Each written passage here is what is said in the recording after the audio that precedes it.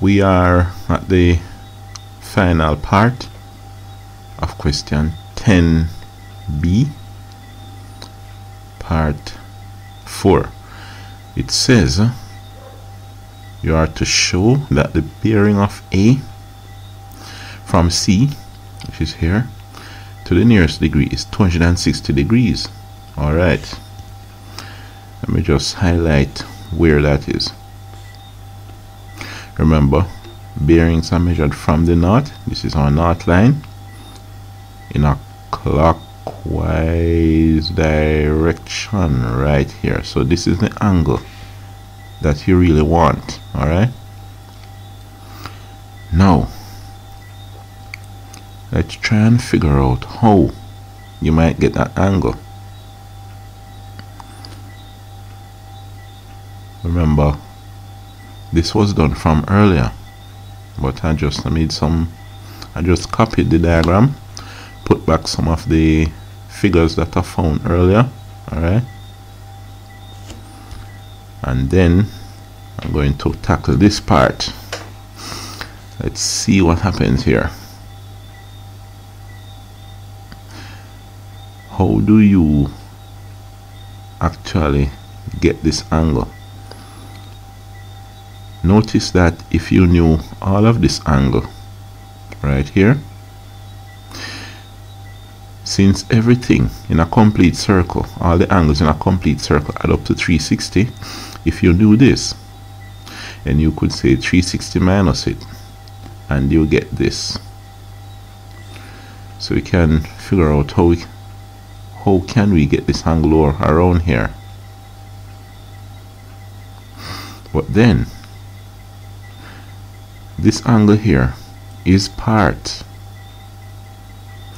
of all of this angle here, right? This is part of it. So let's try and get this angle. We're going to call this angle now. Alright, BCA, angle BCA. So remember, this was angle B. This side is side small b. This is angle A, so this side is side small a, and this is angle big C, so this side is small c. We're supposed to be able to use the sine rule to get this angle. Let's try that. It says A over sine A, so that's the length of the side A divided by the sine of the angle big A equal B, the length of the side small b, over the sine of the angle big B. So A, this left side, over the sine of this angle here, big A, equal the length of B here over the sine of this angle big B, and that is also equal to the length of side C, the 52 here. Alright, call it C, small c, over the sine of the angle big C right here. And remember, this is in your formula sheet. Now A over sine A, that would be 72 over sine. Well, you're not really interested in finding this right now, so you can leave this part out. Equal B, 107 over sine of B. This can help you because you know small b is 107 long, and angle big B is 119, so that's 107. That's B, the length of side B, 107, over the sine of angle B right here is the sine of 119, is equal to C, this length 52 over the sine of angle C, whatever it is. Just call it C for now. What is 107 over sine 119? 107 over sine 119. Let's see. 107 divided by, use open bracket, it's in degrees, good, sine 119 degrees, close bracket, equal 122.3. Let's see. No. What you need is the principal angle, the small angle.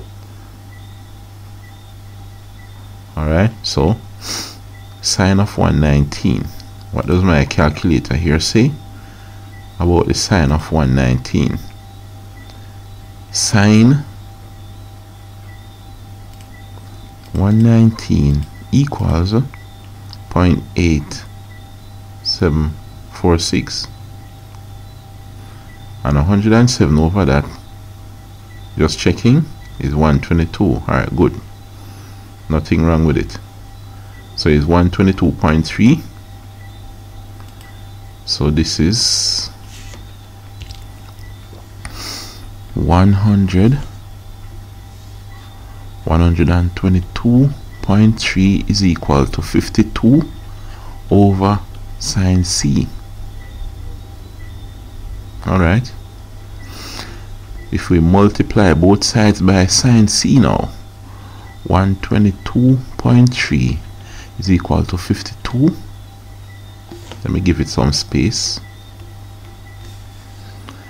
Equals 52 over sine C. This by sine C leaves us with 52 alone, and this time sine C gives 122.3 by sine C equal 52. Then the 122.3 sine C equal 52. I want sine C equal, so I'll get rid of the 122.3. I'm left with sine C equal. Now I must divide here by 122.3 as well. So what is 52 over 122.3? Now 52 divided by that. Oh, let me get myself straighten out here. What I had here was this equal. I don't want to round off. Alright, I don't want to use the 122.3 because I want it to be very accurate. 52 over this is what? 0.425. So I got for this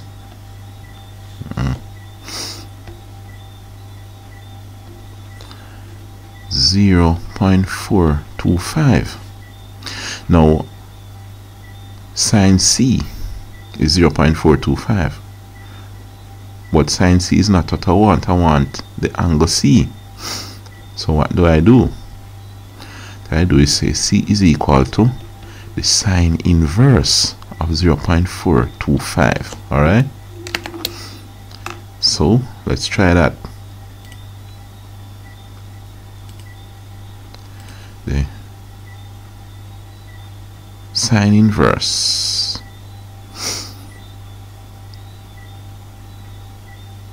my calculator here.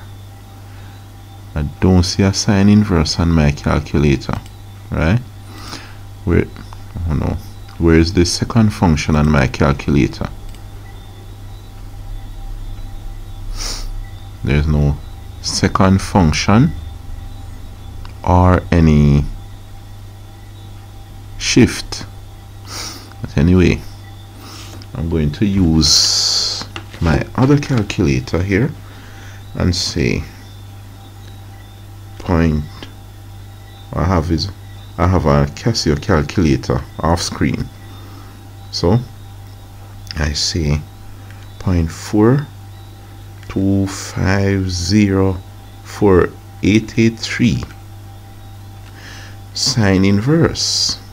I get 25.153. all right, so